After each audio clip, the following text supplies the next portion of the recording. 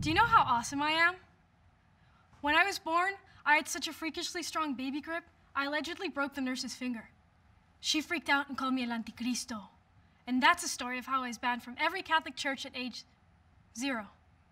And I was smarter than all of my peers growing up. I had straight A's in all my classes, except for pottery. I never got anything but a D in pottery. But my mother had very high hopes for me. She'd say, "Mira, nena, you are destined to become the greatest dermatologist or lawyer in all upstate Rhode Island. Me caga en la crica de Marta." But I had bigger plans. Dorotea Cristal Román Villa, Quintero de Guadalupe de Suárez de Hernández de Duhart. Bigger plans in Rhode Island, but like smaller than New Jersey. Oh, here's a fun fact about me. I was voted most likely to succeed. At the mental hospital. But don't worry, I was there voluntarily.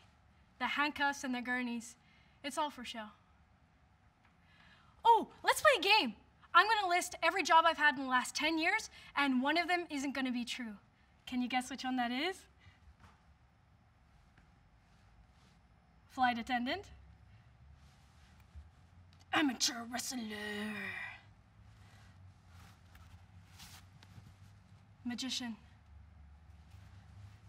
Sit, stay. Dog trainer. Oh, teacher. Stripper. Boner pill salesman. Boop, boop, boop. Marine biologist. Surprise! They're all true.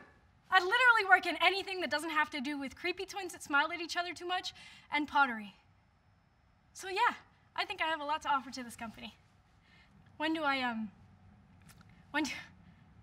start?